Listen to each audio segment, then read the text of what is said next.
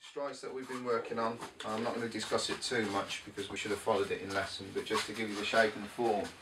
From the offering Panatukan 2 situation, so we've discussed all the elements about this, and now within this zone here, I'm now going to go for an outside attack line. So I follow it in and I go through with this one. Okay.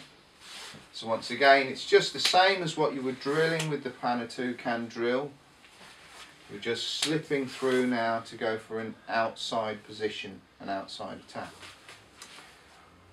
Changes if I want to go to an inside attack. It's a little bit elaborate so that we get a little bit of contact skills, passing and parrying with our hands. The same start position, Panatukan 2.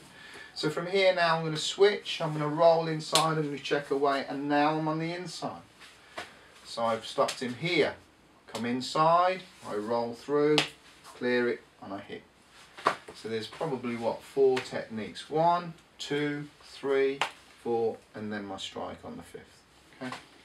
And then finally, from this position now, we're just in.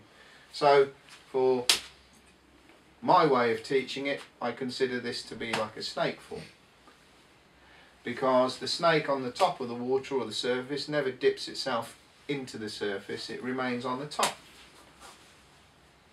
Okay. So the same principle here, I'm remaining on the top. Not to be confused with the crane possibilities where the form is different, because the movement would be about dipping fingers in. This is different.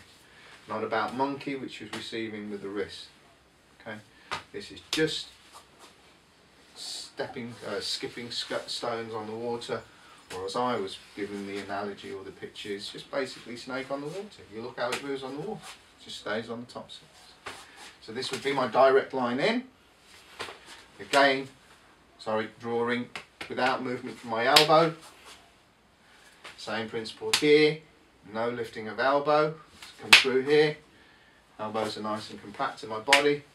My outside line as well. Excellent. Give those a try.